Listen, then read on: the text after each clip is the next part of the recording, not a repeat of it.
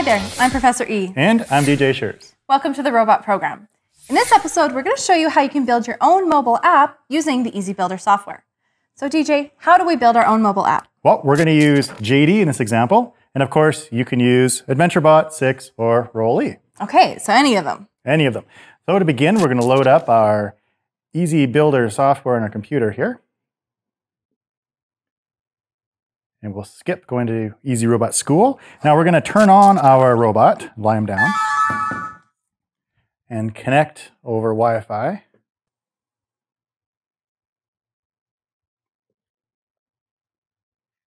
And we're going to load the example project for our robot. And we're going to use the Bear projects. So in this case, we're going to use JD Bear. However, if you're using AdventureBot or 6 or Roll-E, load their appropriate Bear project. And we're going to select the JD Bear project for this example. And these Bear projects are just a nice clean workspace without any extra controls. You got it. And we're going to choose our servo profile if you have one. And we're going to connect to JD while he's lying down. So stand back. Boom! Hello, JD. And of course, let's get him to stand up. There you go. Join the party, JD. Okay, so the mobile app that we're going to want to create is going to use a camera and a couple sound effects and have our own background, etc. All right? And we can add whatever we want to the app. We can. Okay. So what I'm going to do here is I'm going to first add our project, add camera, so that we have a camera added to this project. And we'll choose Start. There's Andreas, our video guy. Hello, Andreas. All right. Now we want to add a few sound effects to this project as well. So I'm going to choose Add Audio, and I'm going to choose the soundboard EZB. That means any of the sounds that we add to the soundboard EZB will come out of the EZB speaker. And if we choose PC, it'll come out of the computer. So we want to make sure we're choosing, say, EZB. That's right. And if you choose PC but load it on your phone, it'll come out of your phone rather than the robot. Okay. So we already have a few sound effects downloaded that we got off the internet. So we're going to select those and load them into our sound board here. I'm just going to select each one.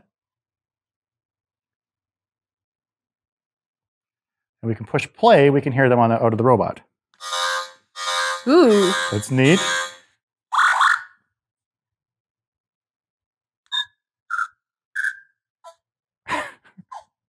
Very neat Couple little little sounds. robot sounds. You got it. Now, if your sound is too long, or if it's a music you want to cut it, you can push the edit button, and you can view the whole sound here, and you can press play, and watch the play guide go by. Push stop at the place where you think you want to cut it at, right-click, and say delete everything after here. So you can cut from the beginning, the end, the middle, whatever you want to edit out. Yeah, and of course, if you accidentally did this and you want to bring it back, you can right-click again, and you can say undo, and it'll bring it back. But we wanted to delete it after here. There we go. We'll choose close. So now this particular sound will only be as long as we made it. All right, so now the next thing we want to do is actually add the mobile interface that will become the app that we're going to put on our phone.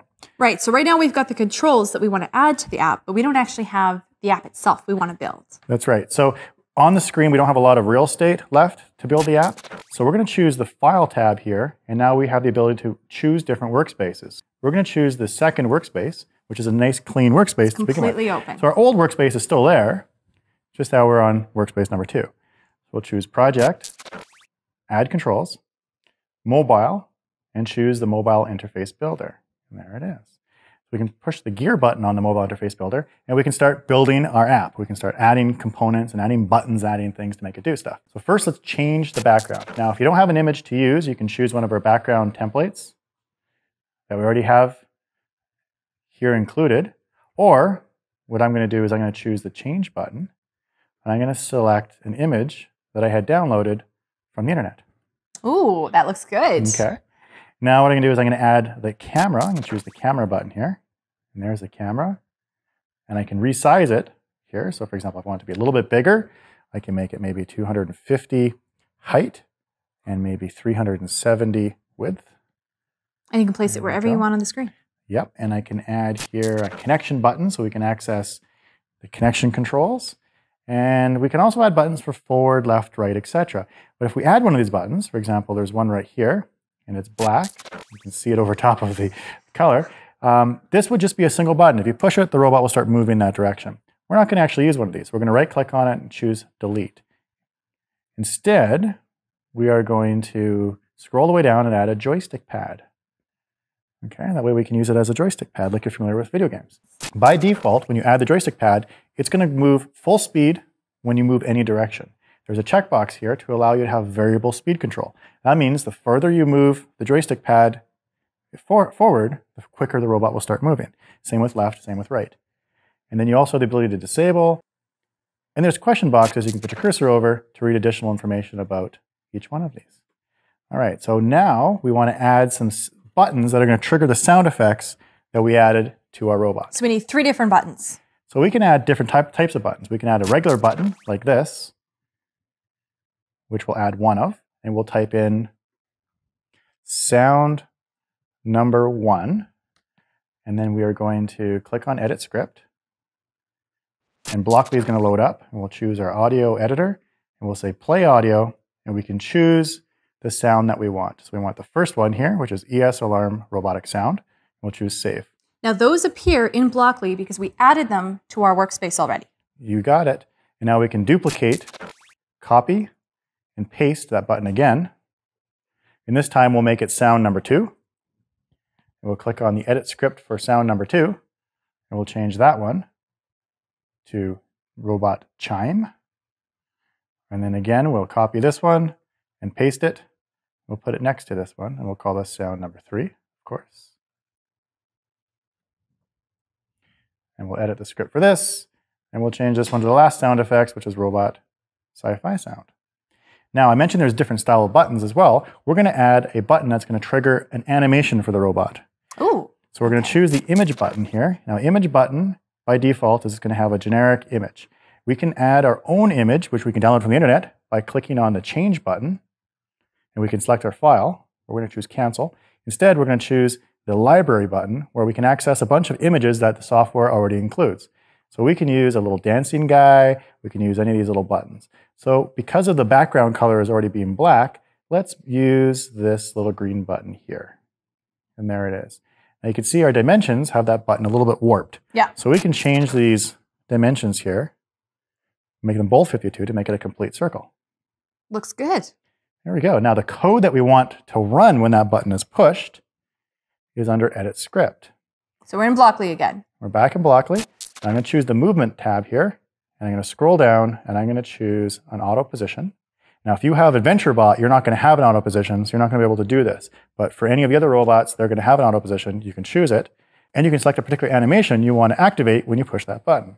So for GD, I'm going to add the wave. Good classic. Yeah. I'll choose Save. And now I'll choose Save again. And of course, we can push our buttons.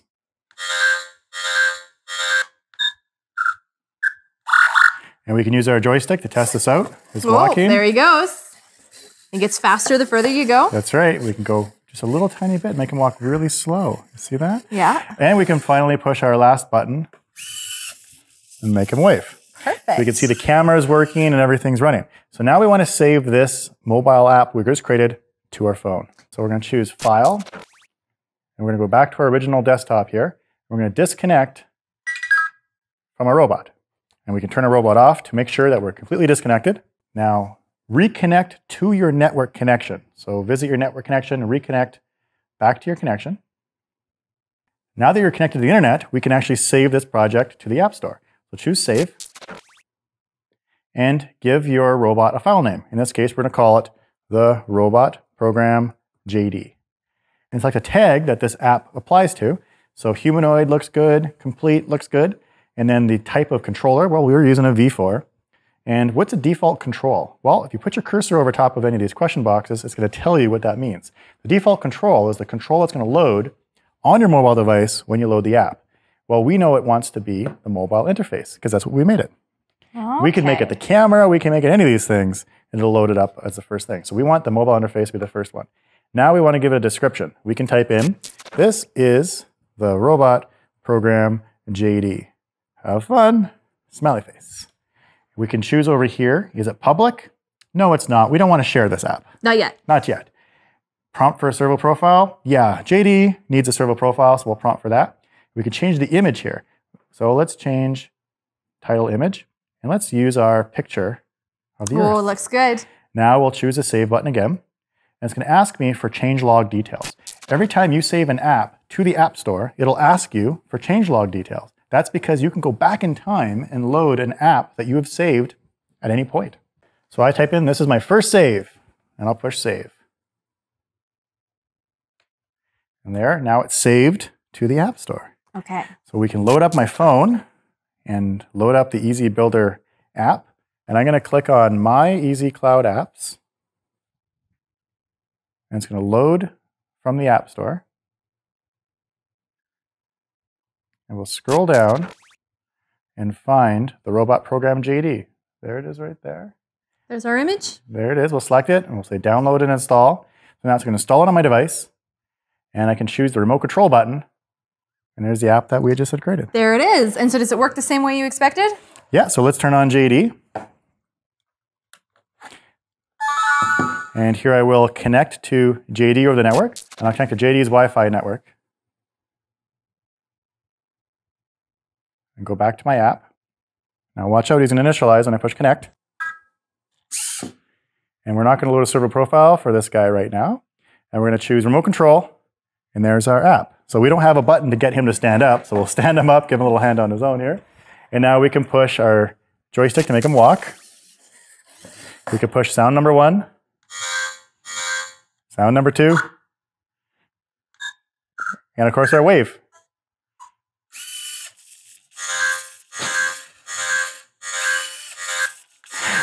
That's great.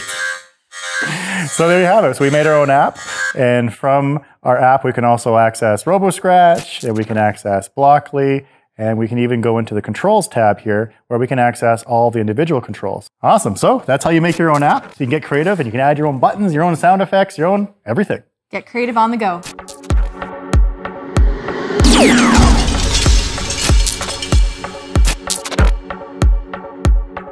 In this episode, we showed you how to create your own mobile app for controlling your robot.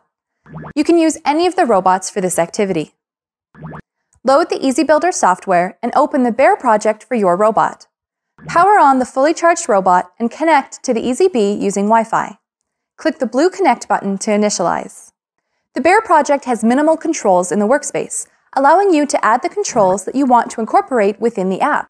For example, you could add and edit sound effects using the soundboard control. Saving information in this workspace will allow it to be available to the mobile app interface. To create the app, click on the second workspace to start with a blank canvas.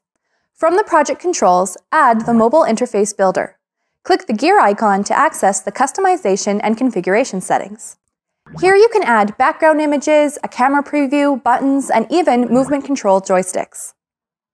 Hover over the blue question marks to learn more about a specific aspect. The function buttons and icons can be edited by clicking Edit Script. Use the Blockly editor to add actions, movements, and even play audio. When your mobile interface is complete, disconnect from the robot and reconnect to the internet. Save your project to the Easy Cloud database. Change the default control to Mobile Interface. This will cause the interface you designed to load when the project is opened on your device. On your mobile device, open the Easy Builder software and log in. Click on My Easy Cloud Apps and scroll down to find your newly saved project. Choose Download and Install to open your own mobile interface within the Easy Builder app. Click the Remote Control button to access and test your interface. Connect to the robot and enjoy what you've created. Thanks for watching this episode, and we'll see you next time.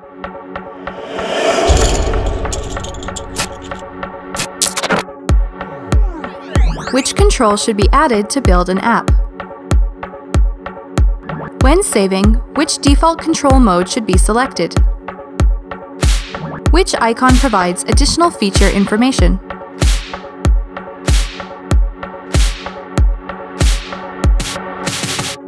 Find the answers at therobotprogram.com.